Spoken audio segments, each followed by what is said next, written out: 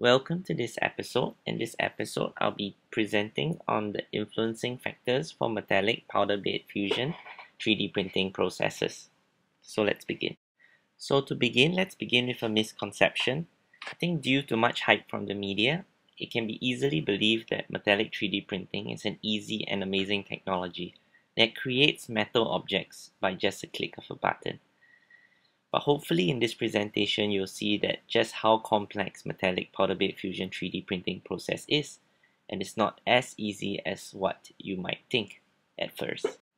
So let me first introduce the powder bed fusion for metallic materials. What is the process like? So firstly, the powder bed is usually prepared by a powder delivery system.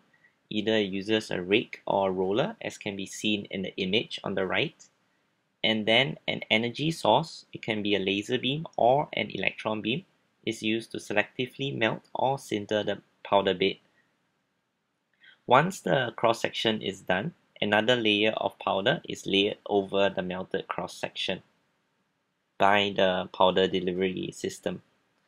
This process is repeated until a fully completed solid 3D object is created from the process. So with a brief understanding of how the powder bed fusion process works, let me begin with the main bulk of the presentation, which is an overview of the general influencing factors in powder bed fusion metallic 3D printing. So firstly, there are four main categories: equipment, material, process parameters, and part orientation. In the following slides, we will go through each of the subheaders. So under equipment, there are three main points. Firstly, maintenance of the equipment is important to ensure that the inner chamber of the equipment is clean, so as that you ensure purity in your part and to prevent contamination.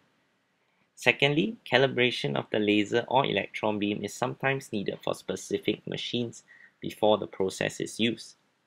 So such calibration will ensure the accuracy of your part when it's built. Lastly, there are also control and feedback of the process done by the machine automatically, and you as the human operator has to ensure that the machine is functioning properly. For example, the machine automatically regulates the inert atmosphere or the vacuum condition in your machine. So you just want to ensure that all the feedback parameters are within specifications. If they're not within specifications, then the property materials might be affected thus. So with that in mind, let's move on to the next influencing factor, which is material. I think material is very important in powder bed fusion processes. Firstly, because of the flowability of metallic powder, not all powders can flow very well initially if the powder is not made for this powder bed fusion processes. Why? Because you really need powders that are spherical and uniform in shape, and they are usually pretty fine in the range of around 100 microns and less. The next factor is the chemical composition. So these metallic powders are reused after each build. So you want to make sure that the chemical composition is within the limits, because such metallic powders can pick up oxygen from the environment, and the presence of oxygen will create oxides, and it will probably be detrimental to the process and also to the mechanical properties of the material built. Next. So the next influencing factor is process parameters. One of the most common process parameters that people know is called the energy density equation. So energy density equals the laser power over scan speed, scan spacing, and layer height. So with this formula, people have always done research to optimize the process parameters so that different materials can be used. So changing these parameters has significant effect on your as-built part. So the next factor is the scanning strategy. So there are various scanning strategies for various machines. It can be either stripe, or it could be either checkered box, or it could be like double scan. So you can see from this image what the energy density equation is trying to show. You can see that the lines between each each scanning can be varying of distance. Some can be close, some can be further apart. And then the scan speed, how fast the laser scan through the line, and also how thick is each layer of powder height that you want to scan. So the thicker the layer height, the build might be faster. However, the thinner the layer height might be longer, but the thinner layer height might introduce remelting, which might sort of reduce some residual stress in your part.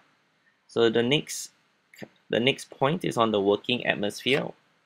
So whether your working atmosphere is inert environment or a vacuum environment, this will have effect on the process itself, because if you have a vacuum environment, I think the flowability of the powder is different as compared to an inert environment. So this is something that you have to take note of, and this is what people are researching on. So yeah, next. So lastly, we have the part orientation. Whether you place the part vertically or longitudinal orientation will affect the formation of the metallic microstructure, and it has been widely reported to have an effect on the mechanical properties likewise. So the microstructure, for a layman's term, you can think of a microstructure as in the grains of a tree trunk. So the tree grains usually grow parallel to the direction of the tree trunk. So this is the same with the microstructure of the metal grains. So the next point is the support structures. So support structures will affect the processing of part because support structure acts by removing heat away from the electron beam melt spot, and this removing of heat is very important so that any specific location does not get overheated, and thus the accuracy of the part is reduced if the specific point or position is overheated. So these are the general influencing factors. So with that, we'll reach to the summary of this presentation. So hopefully by the end of this presentation, you are able to understand various influencing factors in the metallic powder bed fusion process by first be able to describe the metallic powder bed fusion process.